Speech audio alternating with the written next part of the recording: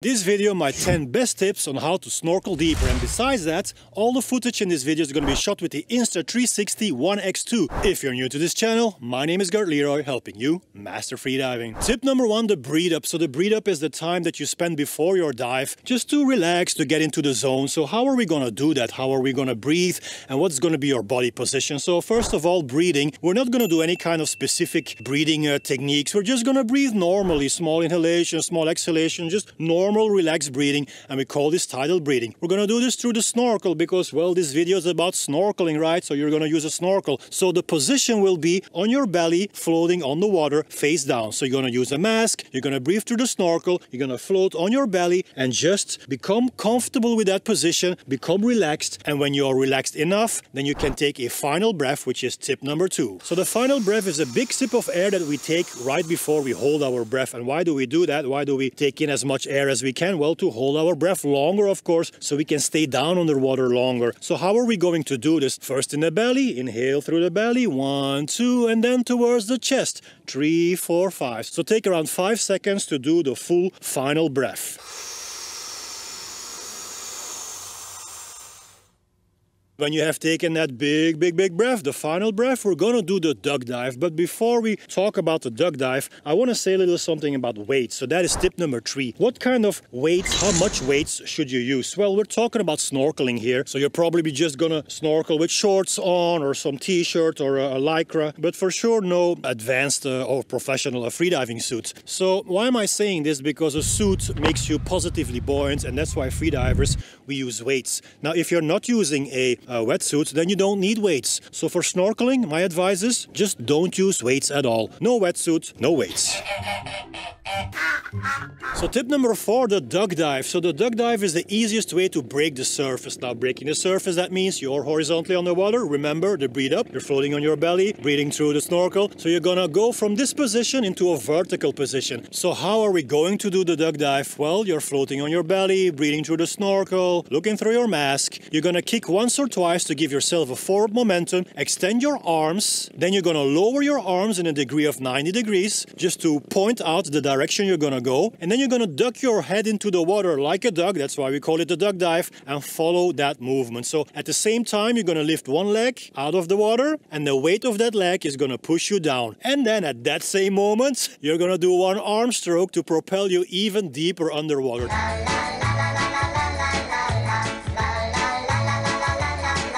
Tip number 5, the snorkel has to be out of your mouth. Now, we're talking about snorkeling, so you're using the snorkel to breathe through, but once you do your duck dive and you go underwater, you don't need that snorkel anymore. So take the snorkel out of your mouth. If you would keep the snorkel in, and unfortunately, some people do that, that's actually dangerous because water can come in the snorkel and then water gets in your throat, or when you come back up and you have still this snorkel in your mouth, how can you start breathing again when there's a snorkel in? So snorkel out of your mouth once your duck dive is initiated. Tip number 6, the body position. So you want to be straight. So the number 1 problem that we see in beginner freedivers or snorkelers is when they do the duck dive, they're looking down. So when you look down like this, you're looking down where you're going, your body is in a banana shape. You don't want to be in a banana shape because it's not hydrodynamic. It creates a lot of drag and it will make your duck dive and the rest of your dive so much more difficult. So I know this is a bit counterintuitive, but you have to keep on looking in front of you. So when you duck dive,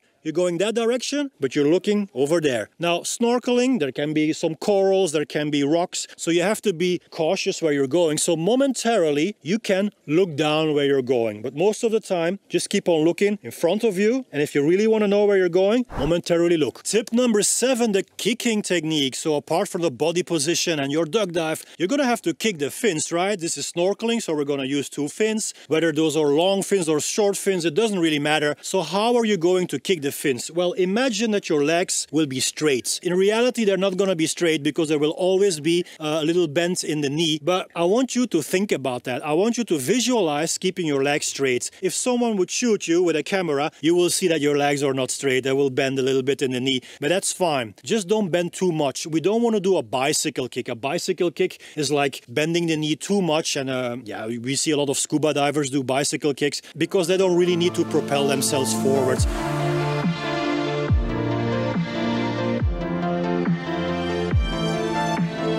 point your toes. So you do not want to keep your foot like this. You want to point your foot. So knees bend a little bit and point your feet and then kick. Like this. Tip number 8, equalization. Now, what does that mean, equalization? It means that you're balancing the pressure that comes from the water, from outside, with the pressure that is already inside of your ear. So there is a little airspace inside of your ear, and when the pressure of that airspace is the same pressure as the pressure that comes from outside, your eardrum, which is in the middle, will remain in a neutral position, and that's good. But what happens if you don't equalize? Well, there will be more pressure, and eventually that eardrum will be bent inwards. If you do not put that eardrum back in a neutral position, which we call equalization, then it will start hurting and eventually you will rupture your eardrum. Obviously, you don't want to do that. So you have to learn to equalize. Now, there is 2 methods to equalize. There is Valsalva and there is Frenzel. Valsalva means that you are using your abdominal wall, your muscles here, to bring air from here towards your mouth and your nasal cavity. With that air that is here available, you're going to blow into your nose while pinching the nose, something like this. So the pressure builds up, the air will go towards your ears and you will equalize. Frenzel is a different method. You're not going to use your abdominal wall anymore. You're going to use the back of your tongue as a piston to push the air that is already here towards your ears. Something like this.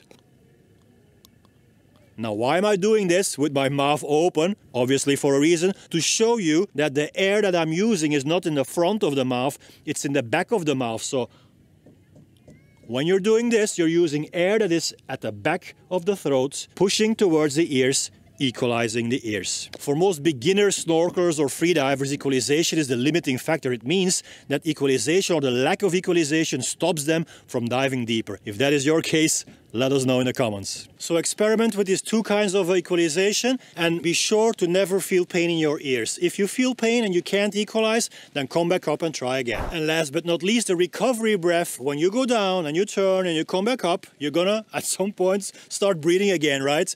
So we call this the recovery breath. After you hold your breath, after diving, you're gonna start breathing again. How are we going to do this? We're gonna inhale 5 times, 5 big inhalations, to get in as much air as possible, because we've been holding our breath, so oxygen levels might be a little lower. So we want to replenish those oxygen levels as fast as possible. So imagine you've been running around the block. How do you look like? How do you behave when you're a bit tired from running? That's how the recovery breath looks like. 5 of them and then your dive is finished. And tip number 10, and this is probably the most important of all, and I should mention it in every single video: never dive alone, always dive with a buddy. If something happens and you are alone, who's gonna save you? Who's gonna help you? If you become anxious, if you get in panic, if you get stuck somewhere underwater, it can happen. If you're spearfishing and you shot a big fish and the big fish is stronger than you, who's gonna help you? Peace in every breath.